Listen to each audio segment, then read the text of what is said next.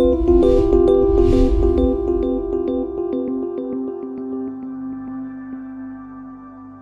everyone, my name is Kieng IV and this is Introduction to Python.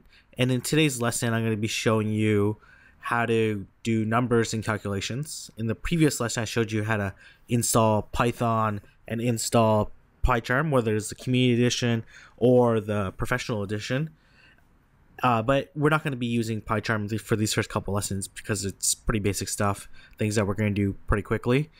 So numbers and calculations are the foundation for any programming language. It's important to know these will seem really simple, especially if you've programmed in the past or even used Excel in the past. It's going to be pretty simple, but super important, and there's some nuance items that you do have to know and recognize. But let's go ahead and get started. So you can use Python as one big calculator. So for example, if you wanted to do 5 plus 2, it'll spit out the result.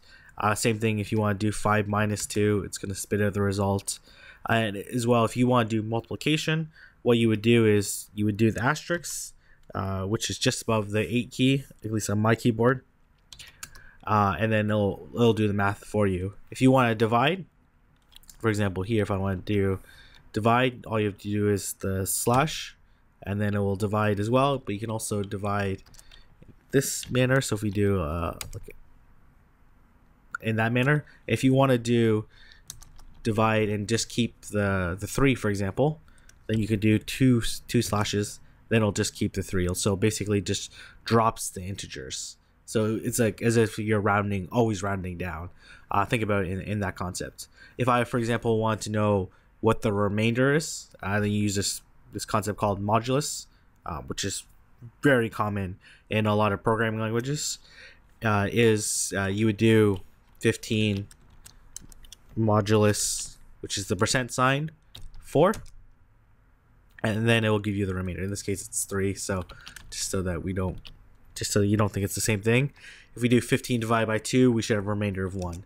And this is really useful in a lot of concepts. So when we get to the web scraping, for example, and you want to rotate between days, and you want to factor in the leap year, then for example, you would want to know whether or not something is a leap year. So you go the year, in this case 2000, divided by 4, and if it equals 0, it'd be a leap year. So it is a really important concept to know. So all these things are really important. And as well, if you wanted to do an exponent, so for example, if you want to do 2 to the power of 4, you would just do double asterisks. Nope, sorry.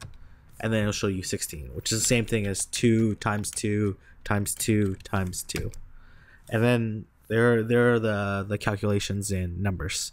So pretty simple, nothing too complicated here, but it's important to know these basic functions so that we can go on to more complicated stuff. So in the next lesson, we'll be covering strings, which again is not overly complicated, but there's definitely some nuanced items that you have to know and recognize before you get to the more advanced programming.